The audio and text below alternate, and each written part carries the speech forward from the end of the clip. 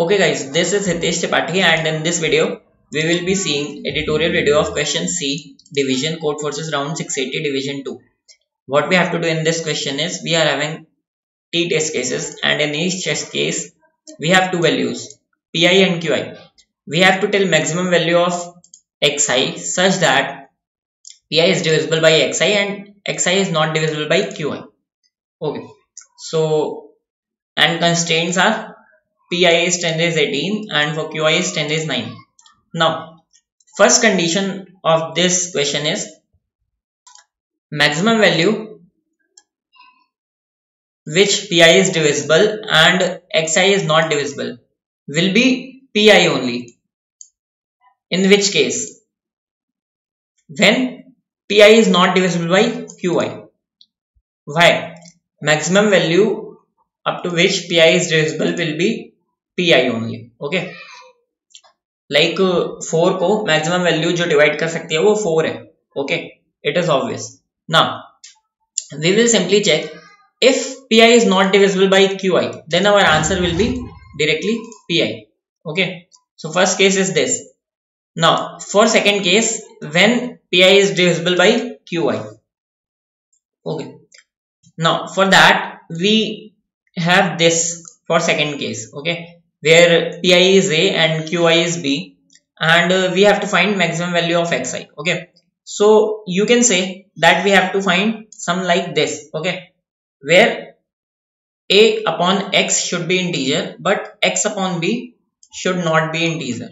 Okay, now this type of questions we always perform over prime factorization. Okay, we count some prime factors, and for maximum factor we always remove some smallest prime factor.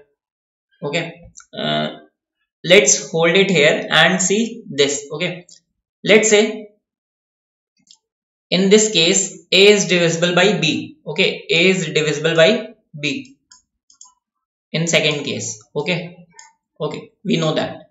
It means all factors of a, you can say all factors of a are present in factors of b. This is simple observation. Okay, all factors of a are present in factors of b. You can say x1, x2, x3 are factors of b. Okay, and this value we have to calculate. Okay, but since ai can be equal or greater than b. Okay, ai can be equal or greater than b always. Okay, so in that case there can be some more factors also, like x4 let's say, or x5. Okay, now if a is equals to b, one more condition is if in any case a is equals to b, then obviously our answer will be 1.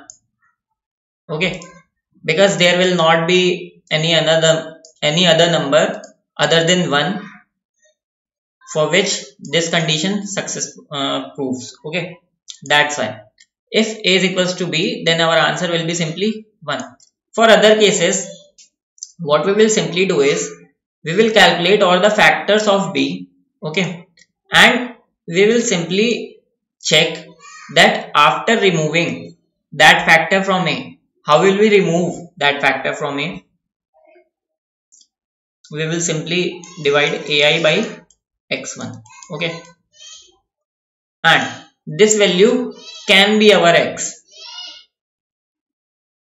Okay, this value can be our x only if b don't divide it. Okay, now here there can be, आपको समझ में ना आया हो, let me show you the code and you will get it there. Okay,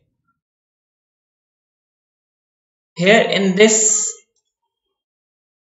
function we have calculated all the factors of n. Okay, now first case is if a modulo b is some not divisible. If a is not divisible by b, then our answer will be obviously a. And else what we will do is simply we will calculate all the factors of b. Okay, and initialize our answer with 1.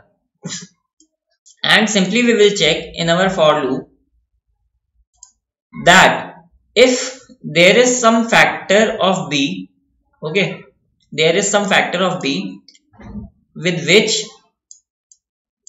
a is divisible, okay, a किसी factor के b से divisible है, तो हम क्या करेंगे, उससे वो फैक्टर निकालेंगे डिवाइड करके, and we will again check if tt b से डिविजिबल नहीं बनता, देन हम क्या करेंगे, आंसर को अपने मैक्स के अपडेट कर देंगे. This is the same thing what I was saying here. We will remove every factor of b's from a, and again we will check that in any case bi divisible by this value is not integer. We will always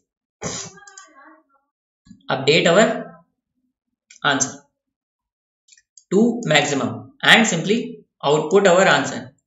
So after this, if we didn't got any number, then our answer will be obviously 1. It means a is equals to b, and in other cases we will get maximum value of answer.